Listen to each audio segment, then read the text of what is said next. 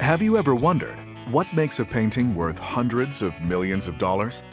With a bullet, enter American pop art icon Andy Warhol and the shocking story behind his record-setting painting that came to be named Shot Sage Blue Marilyn. Among his many unforgettable creations, the Shot Sage Blue Marilyn stands out not just as a masterpiece, but as a symbol of the art movement that defined a generation. Let's unravel the history behind this extraordinary painting, which would go on to fetch one of the highest prices ever paid for a piece of art. Warhol's fascination with Marilyn Monroe began shortly after her tragic death in 1962, a moment that shook the world. In his New York studio, The Factory, Warhol embarked on a mission to immortalize the Hollywood icon, using a publicity still from her 1953 film Niagara as the basis for his series.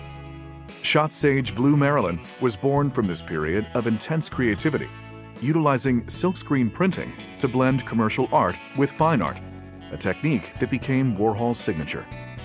The shot in Shot Sage Blue Marilyn isn't just metaphorical, it's a literal marker of the painting's unique past.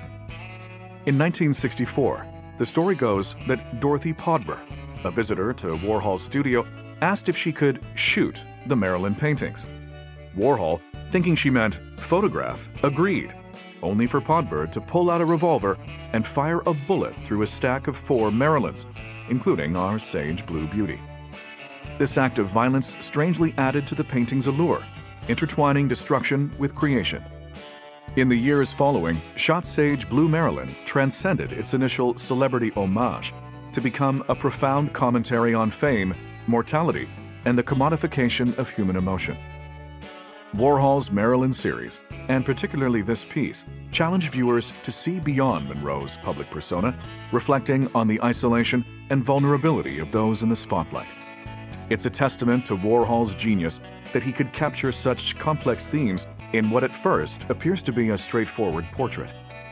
The journey of Shot Sage Blue Marilyn through the hands of collectors is a saga worthy of its own Hollywood script. It's the crown jewel of Warhol's work, appreciated not just for its artistic merit, but also as a prized asset in the high-stakes world of art collecting. The painting's sale at auction would ultimately amount to the staggering sum of $195 million in 2022, with the seller being the estate of Swiss siblings Doris and Thomas Amann, and the buyer being art dealer Larry Gagosian, making it one of the most expensive paintings ever sold.